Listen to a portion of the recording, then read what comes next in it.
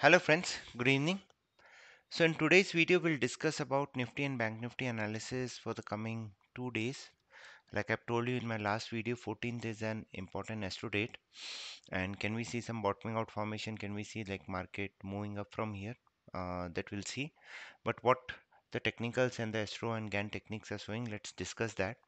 First thing is this is Bank Nifty's chart and it started falling from somewhere here 6th of March, and this was an important astro date like we have discussed. Let me just show you here. Yeah, so if you see here on 7th, we had this Mercury heliolatitude. Heliocentric latitude of Mercury was at extreme, and whenever this happens, see here, it was almost a top. From there, it came, touched that level, and fell down. It was a perfect bottom, and this was again a top. And after that, we had seen a very rapid fall in the market. So this has happened. Now what is happening now, that is more important. So first let's go for the technicals. So first thing is this is Bank Nifty. It has taken support at the annual Gantt trend chain level, and last time it took support somewhere here on 17th of October, and from there we had a big green candle, and from there a good rally in the market. Can we see the repeat? The time will tell. 39,166. I mean below that will be bearish, but till this level is held, and more importantly today's high, which is around 39,768, if that is breach, then we can see a big rally at least till this open, which is around 43.56. Anything is possible in the market. Be open for all the possibilities, but if this level is breached like 39,132, or it closes below 39,166 on an hourly basis, then we can see a steep fall all the way towards the 38,500 and 38,000.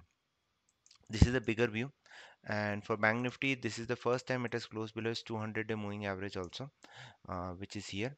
So again, an important, last time it touched this 200-day moving average somewhere in July, and from there a big rally came.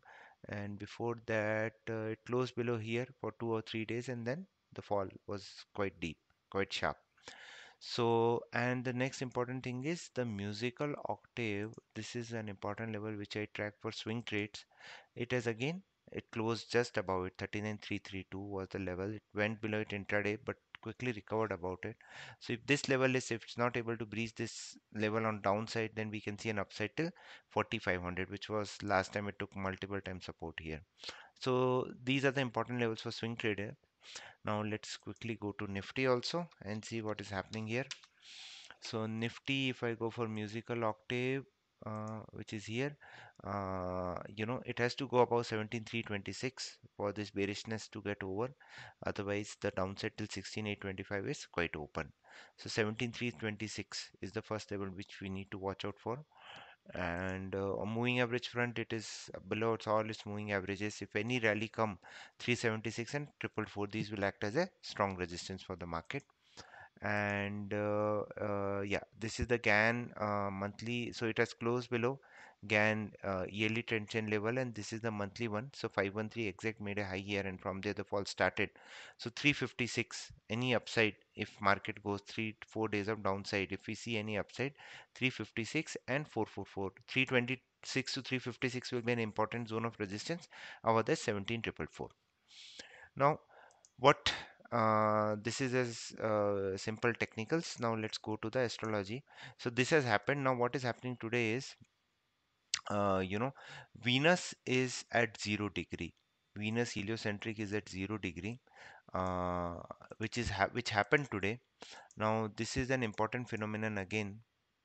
Yeah, so if you can see here, last time it happened here, and from there you can see a blow off kind of rally happened. It happened in around 20th of November, 4 5 days of good rally. Now this is happening here, and before that it happened here. Whenever this particular event happens, they are all bears rule. Generally we see a good trending move on the market. So I hope, I mean, if you really want to go long, so about this level, I'll create a trade plan using our intraday ratio calculator. I'll just show you, but this is the next important thing which you need to observe. Like today's high and low will be very important till next 2 days, because after 16th is again an important astro date. So there are multiple astro dates coming around 16 17. So this trade is valid for the next two trading sessions only. So now let me create a plan out of it. So this is Nifty start. Now for intraday ratio, today's high was 17,225 and low was 16,987. You click OK here and apply this. So your plan is very clear. If tomorrow I have to go long, I'll go long about 17,223, and these are my targets, which are basically 17,331, 462, 576, and on downside I'll go short below 69.78, and these are the targets which are valid for the next two trading sessions. Now let's quickly create the plan for Bank Nifty also. So this is Bank Nifty.